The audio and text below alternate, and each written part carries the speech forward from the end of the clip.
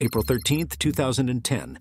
Southeast side of Hong Kong. Local time is 1:19 in the afternoon. The pilots smelled it before they saw it. A sharp pop, then ozone, and then deep burning. Seconds later, both engines failed midair. The cockpit lit up with alarm sounds. Engine 1 control system fault. Engine 2 stall. A routine flight to Hong Kong was now a fight to survive at 35,000 feet.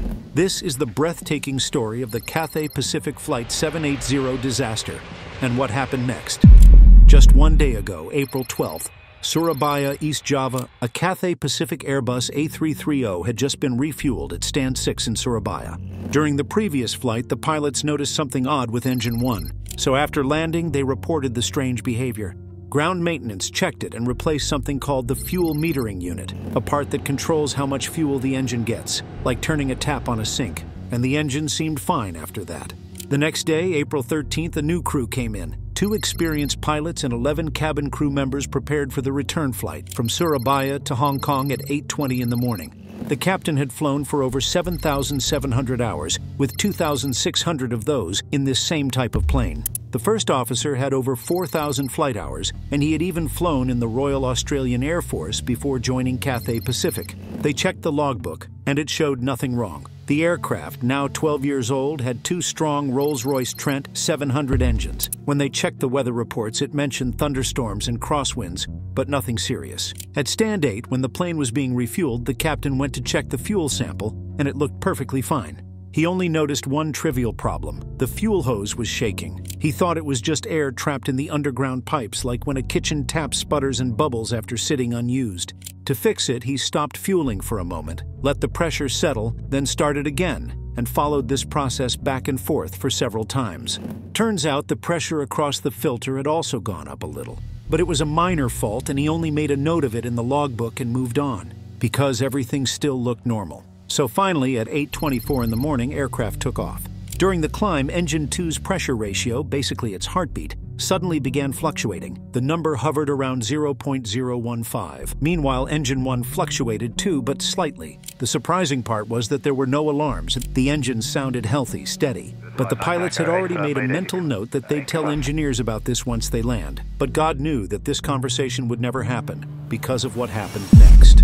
About 33 minutes into the flight, cruising high above the clouds at 39,000 feet, a bright message lit up the electronic centralized aircraft monitor. It read, "Engine 2 control system fault. Engine 2 slow response." This was a sign of danger, but there were no checklists to follow, no clear steps to take. So the captain got on the radio with Cathay Pacific's maintenance control. An engineer responded, "Try moving the thrust lever. See if the engine reacts." It did, but not properly. The crew also considered switching from EPR engine pressure ratio to N1, which is a different way to measure engine power based on fan speed. The thrust responded, and they stayed the course. Back at headquarters, engineers monitored the aircraft's heartbeat in real time, and all seemed manageable. But it was a temporary fix because neither the pilots nor the engineers knew what was really happening. An hour and 15 minutes after that first warning, air traffic control asked the pilots to descend slightly to 38,000 feet. Once they did this, the same warning blinked back to life. Engine 2 control system fault. But now it came with more words. Avoid rapid thrust changes. And again, Engine 2 slow response. The pilots toggled the anti-ice system just to see. The engine still reacted, but that eerie silent signal in the instruments refused to disappear. Because underneath it all, the real reason was progressing, which we will reveal later. And now Engine 1 was also under attack. This time the captain made another call to maintenance control. So they guessed it might be compensation, which means when one engine adjusts slightly when the other changes. But in reality, each engine works independently, so this wasn't normal. Still, the engineer gave advice: move the throttle slowly, avoid sudden surges in power, and above all, land in Hong Kong as planned. And they also said that the fuel metering unit would be replaced once they arrived. So the pilots pressed on. But little did they realize that the next time they'd need thrust, it would be a test of survival. It was just after 1:19 in the afternoon. Flight Cathay 780 had already crossed into Hong Kong airspace, and working on the usual preparation for landing. But suddenly, 2 warning messages lit up the cockpit like flares in the dark. Engine 1 control system fault. Engine 2 stall. So now both engines were compromised. At this point, the captain reduced power on Engine 2 to idle, trying to stabilize it. That left only Engine 1 to keep the aircraft flying. But Engine 1 wasn't behaving either. The screen flashed a new warning. Engine 1 slow response and avoid rapid thrust changes. It was like trying to ride a bike up a steep hill, but the pedals only worked if you pushed them just right. And even then, they worked occasionally. So desperate to hold altitude, the captain pushed Engine 1 to max continuous power, the highest setting allowed in this kind of emergency. As a result, the engine surged, but then started dropping from about 57% thrust to 37, which is practically becoming idle. Finally, the captain picked up the mic. Pan.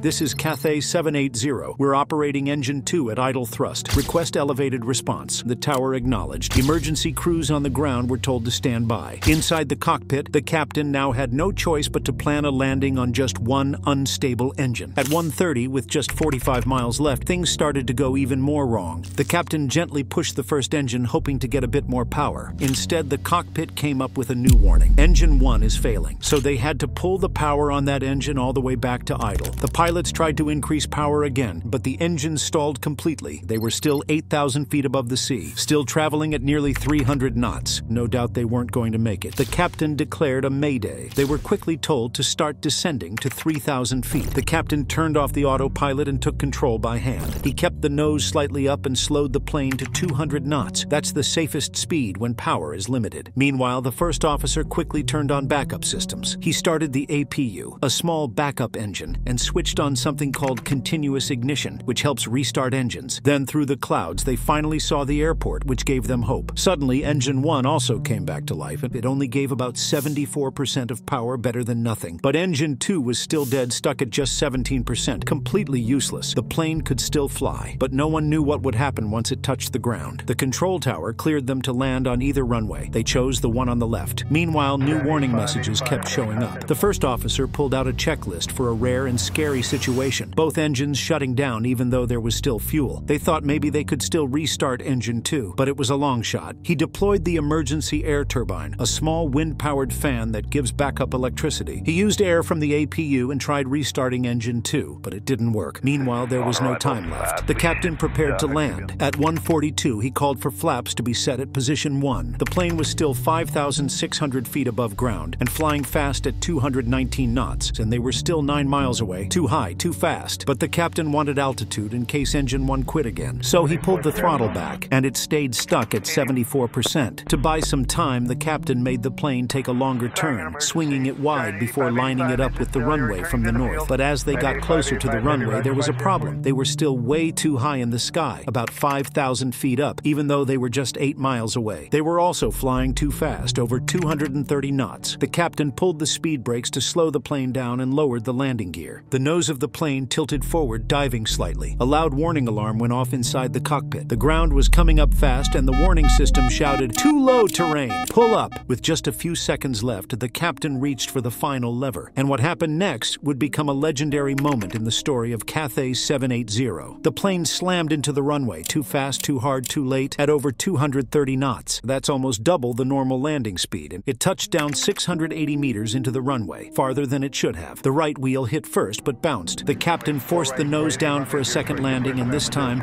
the left engine hit the runway. Sparks flew as metal scraped the ground. By this time, it should have caught fire already. The first officer looked at the control lights, and there was no sign the reverse engines had worked. Only one engine was helping to slow them. So the captain turned off the auto brakes and pressed the brakes by hand as hard as he could. The plane finally slowed and came to a stop, just 300 meters before the runway ended. But the danger wasn't over yet. The pilots looked at the brake temperatures. It was hotter than a pizza oven. Naturally, before it caught fire, the fire trucks rushed in and sprayed water on the wheels. Meanwhile, smoke was already curling up into the air. The captain told the passengers to stay in their seats while the crew followed the emergency checklist. He didn't want to rush into an evacuation because people often get hurt during those. Once everything came under control, the captain gave the order, "Evacuate! Evacuate!" The cabin crew jumped into action, doors opened, slides popped out and inflated, and passengers rushed out. But some didn't listen. They stopped to grab their bags. That slowed everything down. The evacuation took 2 minutes and 15 seconds in total, longer than the target of 90 seconds. In the end, 259 people got out safely. Amidst them, 62 had small injuries, cuts, bruises, sprained ankles. One woman hurt her ankles so badly she needed surgery, but no one died. The last people to leave the plane were the captain, the first officer, and the lead cabin crew. After the fire was out, investigators searched for answers, and that's when they found something small but shocking. There was saltwater hiding inside the underground fuel pipes. When the fuel flowed through, the salt water entered the filter. This filter had something called SAP,